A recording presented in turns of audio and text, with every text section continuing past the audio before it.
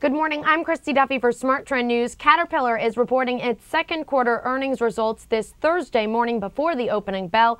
The company posting a $1.09 per share EPS that's up from 60 cents per share a year ago. Sales were $10.4 billion, up from $7.97 billion last year. The street view was for 85 cents per share in earnings on sales of $9.8 billion.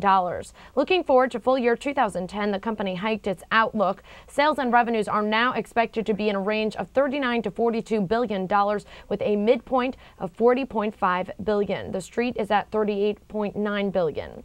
The increased 2010 profit outlook is a range of $3.15 to $3.85 per share with a midpoint of $3.50 per share. The street is at $3.29 per share.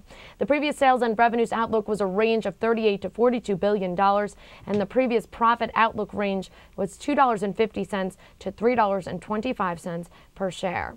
I'm Christy Duffy for Smart Trend News. For more news, market analysis, and earnings updates, make sure to subscribe to our YouTube channel, Trade the Trend. Also visit our website, tradethetrend.com, for more on how you can become a subscriber of our Smart Trend alert system.